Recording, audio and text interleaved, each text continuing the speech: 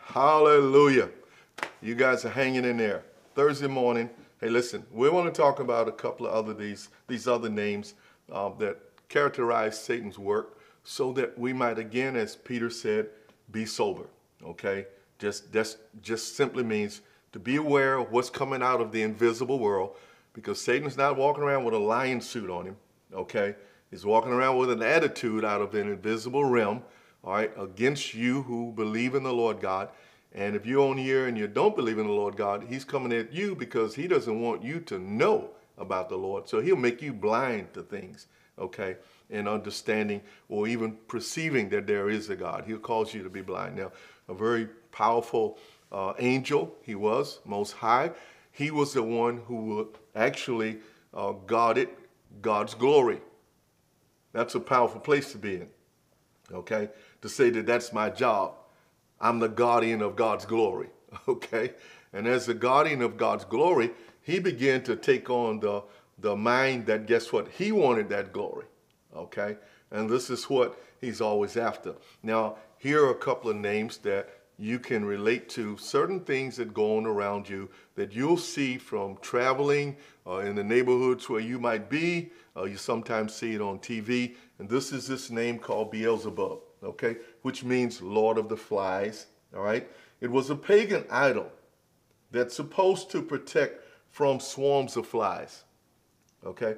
Supposed to protect from swarms of flies, okay? Pagan idol, okay? But the Jews understood it as the god of filth, all right?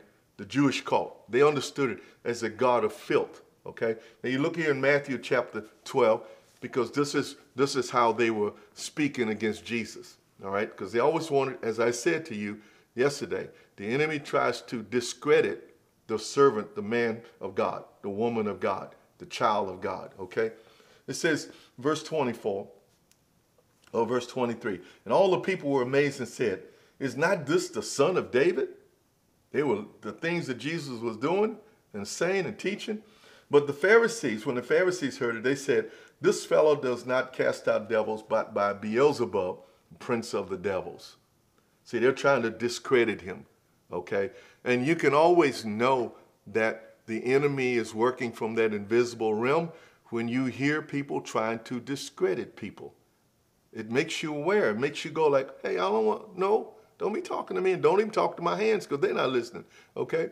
It makes you to be aware and causes you to have an understanding that something's wrong here, because why are they discrediting another Christian? Why is a Christian running down another Christian? You got to be using the mind of the enemy, you know. And they called him, you know, said, you're the god of filth. You know, this is what they were saying about Jesus, you know.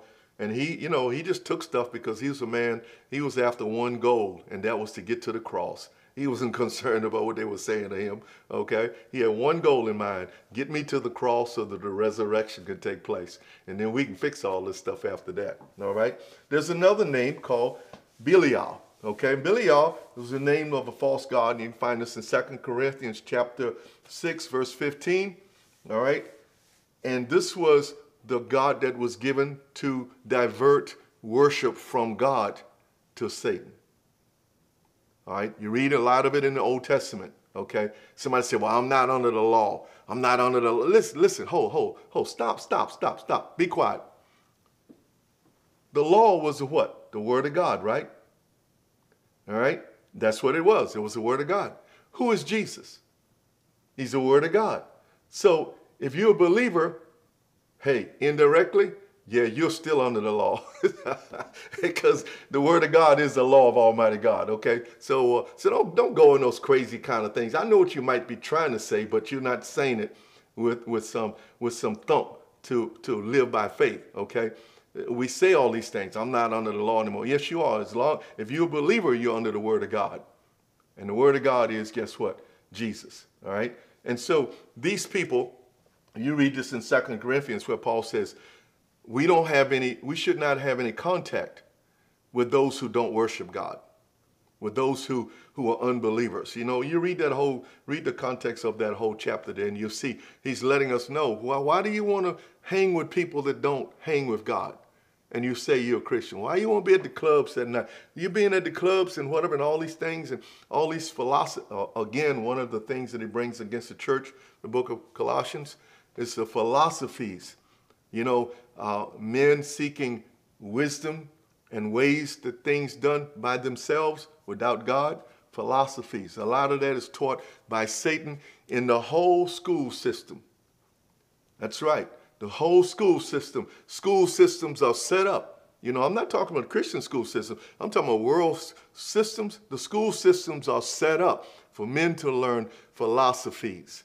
Have your own wisdom, your own ways of getting things and knowing things. You know, what do you do when you run out of your knowledge and your human experience?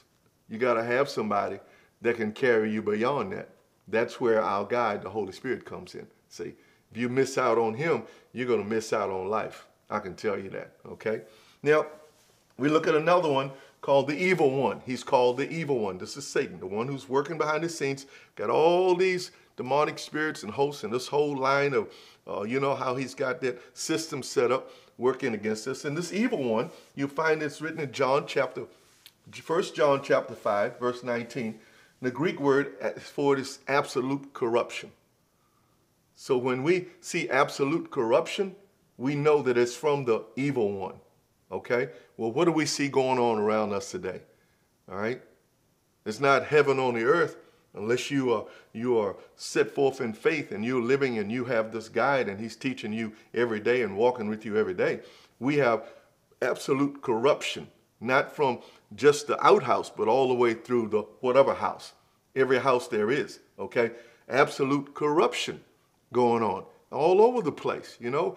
Just look at overseas and how, you know, how everything is, and then look in this country and see how everything is. And then you can even look in your town and even look in your house sometimes, and you can see that there are some forms of evil corruption that need to be addressed. Well, the evil one is causing those things to happen, okay? He will influence anything that he possibly can. Anything, all right? Look how he came against Job's life, okay? For what reason? Just because God gave him the limited ability to do it.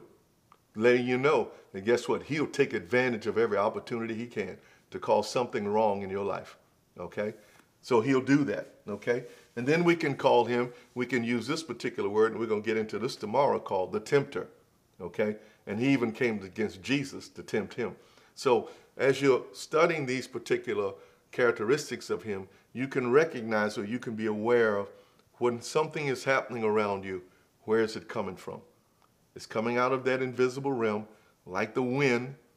We can see the effects of it, okay? And so because I can see the effects of it, I have to know that these things are happening around us to not build us up, but to destroy us. We'll see you tomorrow morning here on Daily Bread. Hallelujah.